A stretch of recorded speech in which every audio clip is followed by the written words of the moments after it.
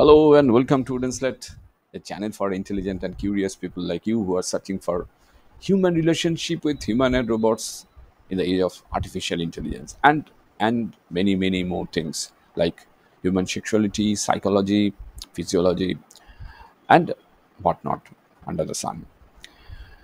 In our previous videos, we were talking about touch, how a human and robot can mimic human's touch or how it can respond to human touch. But before we proceed, let me tell you one thing which I say ritually in every video. If you have not subscribed yet, please subscribe. It means a lot to me. Please keep supporting me. And if you have subscribed, please keep supporting me by sharing these videos with your friends, talking about it, writing down your reactions, whether good or bad. Criticize me so that I can learn more and more from you, and what kind of content you are expecting in this context, so that I can improve my channel with more information on human sexuality in the age of artificial intelligence. Now, as I said before, that whether a human and robot mimics a human touch or responds to human touch, it it happens because of very advanced tactile technology. What is tactile technology? We are laymen, we are not engineers, right? Keeping that in mind and having said that, I would like to say that tactile technologies is nothing but using soft, realistic skin like materials. First of all, you need to, when you are going to build or create a robot, you need to find out how you'll build the skin, how you'll create the skin so that the touch, especially because we are concerned about touch, the touch will be more like human like, right? So soft, realistic skin like materials are needed. This can make the touch feel more natural and less mechanical during the physically intimate acts. Not only physically intimate acts, in every kind of comfort, support, or expressing any kind of emotions. Second thing is temperature cool. The skin must be like human skin. So human skin is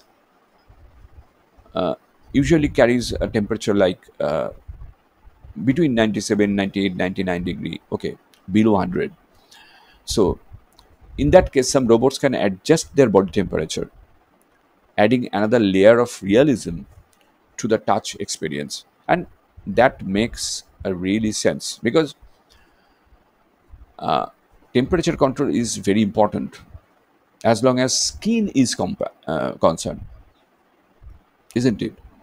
So multi-sensory feedback, that is also important because there are a lot of sensors in a humanoid robot, and the job of sensors, I will talk about them later in great detail in other videos. The role of the sensors are very vital. They take the feedback, they train the robot, and in return, they the robot behaves like a human. So multisensory feedback is important.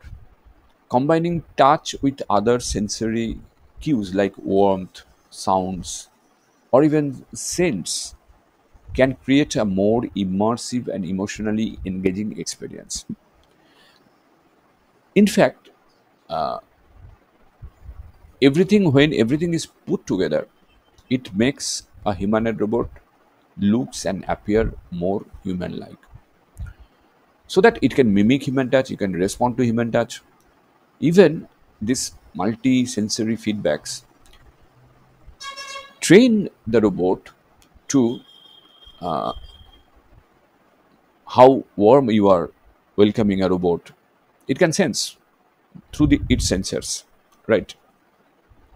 Or even you have used a scent or perfume, it will take that perfume through its sensors, and whether it likes it or dislikes it, it will tell you, it will or it will through its gestures or facial expressions, it will show its discomfort or comfort, whatever it comes to its uh, processor, central processing unit. So tactile technology is nothing but this kind of things. First of all, skin. Second thing is temperature control, and the third and final thing is multi-sensory feedback, so that it can take the feedback and according to that feedback it will react. I hope you enjoy this video. You get some more information about human and robot, and here I am to give you more and more information regarding this. So stay tuned, keep watching, keep supporting Wooden Slet, and in the next video we'll meet again.